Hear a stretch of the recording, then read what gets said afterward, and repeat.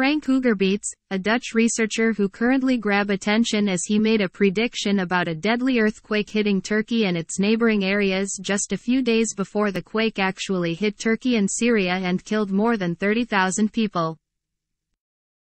A tremor which could be more than a magnitude 8 has been predicted to occur by February 21, leaving us, if it really were to happen, very little time to prepare. The chilling but bizarre forecast was made by New Age earthquake forecasting website Detrianum, run by researcher Frank Hoogerbeets, who said that a planetary alignment will trigger the massive quake. Mr. Hoogerbeets said that 3 planets, Earth, Mars and Uranus fell into an alignment on February 13 and the gravitational pull is causing tension to build on our planet's tectonic plates, he has astonishingly claimed. Adding this will lead to a major earthquake which could register at an 8 on the Richter scale, at least.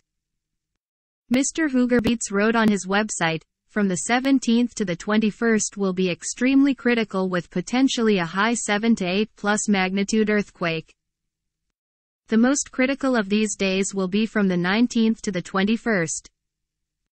Mr. Hoogerbeets made the prediction using his Solar System Geometry Index, SSGI, which is the computation of a dataset for a specific time frame of values given to specific geometric positions of the planets, the Moon and the Sun. He added, after 3 years of observations, it became clear that some planetary geometry in the solar system clearly tends to cause a seismic increase, while other geometry does not. But experts have dismissed Mr. Hoogerbeets' claims, saying that there is no way earthquakes can be predicted.